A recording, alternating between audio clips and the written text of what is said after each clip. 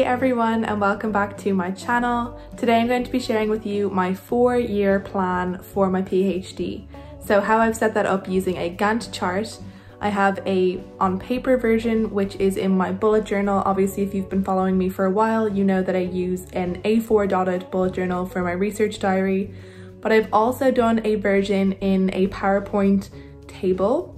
So this is more for the digital people out there. That I have access for you guys if you want to create your own. So you can either print it out and fill it in, or you can fill it out digitally. So I've actually got an example of me doing mine in this video. So the video is as follows. First, I have my on paper version, and I'm more so explain how the Gantt works in terms of how I filled it in and what I expect to have going on for the next few years. And then I have the digital version, which is just me showing you how I filled it out and sort of a time lapse of me filling it in. I'll have timestamps for both linked down below, but I do feel like you kind of need to watch both to understand it. So I do recommend sticking around for both parts.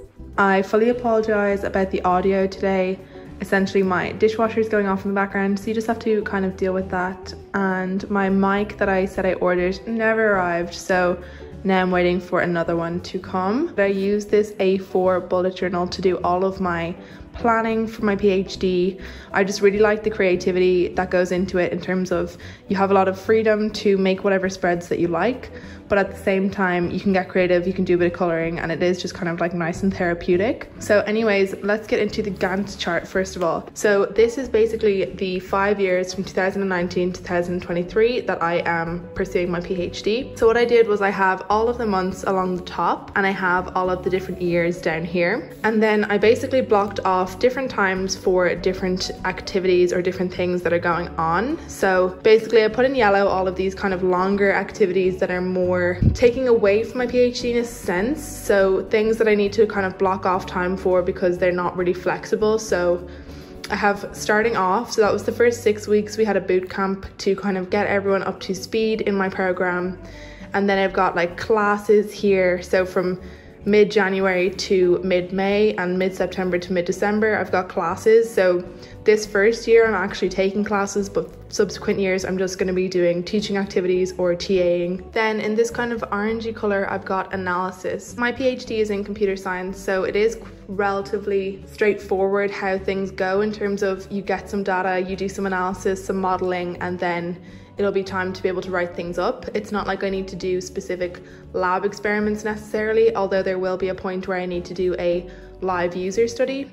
However, for the most part, it's possible to just analyze the data and do some models and then quickly go into the next phase. So I have this analysis phase part of December and part of January for 2020.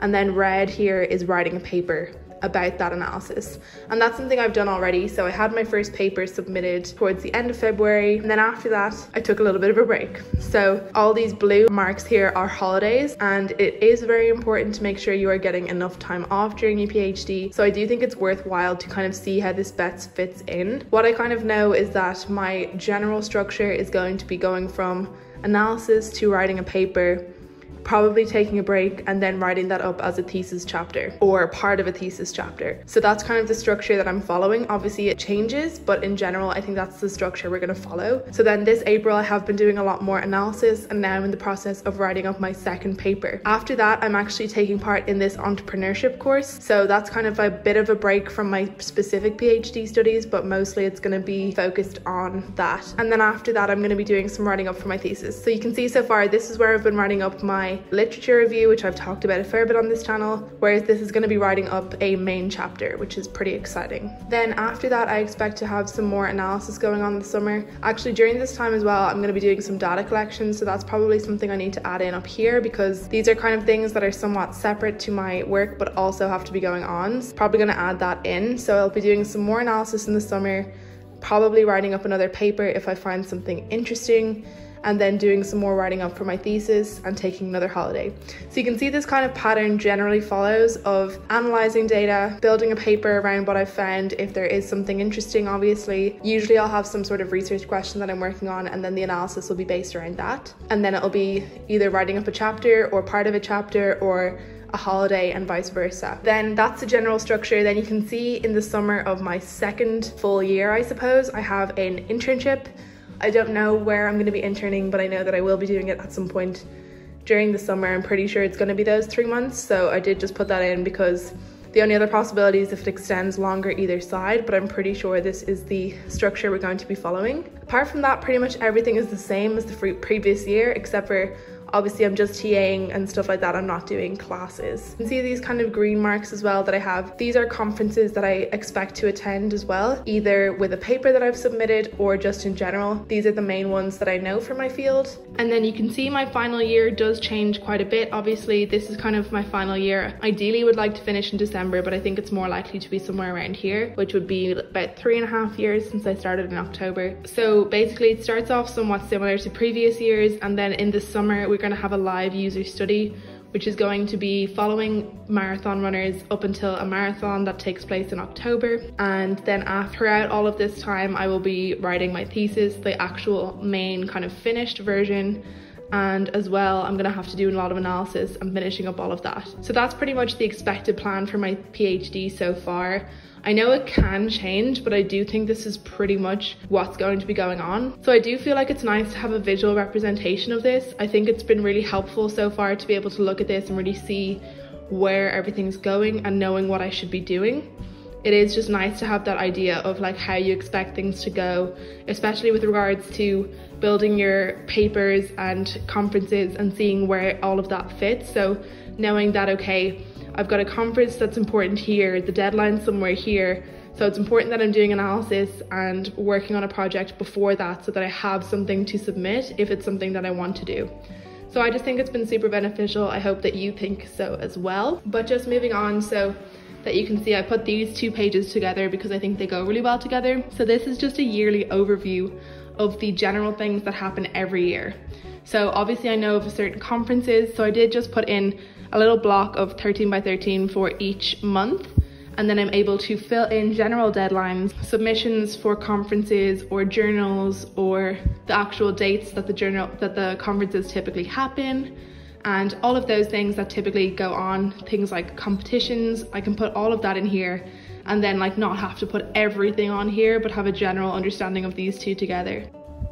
So here you can see I have the Gantt chart in my sort of PowerPoint. So this is Keynote in Apple, but obviously this is just a PowerPoint slide, and I'm going to have it shared for you as a PowerPoint document. But basically this is just a really big table of all loads of tiny different cells.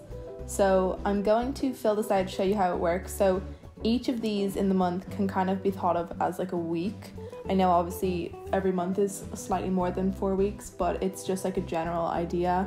So filling it out somewhat similarly to what I had before, I can all I have to do to fill things in is select the cells that I want and then fill them in whatever color. That's what I've got filled in there, and I'm gonna fill in all my classes were here. This I'm also gonna fill in that green color. And it's just really easy to fill in, super simple, and it's also then obviously very easy to customize this or update it when you need to, because it is pretty interchangeable. So let me just continue filling this one in, and then you'll be able to see how it looks all finished out.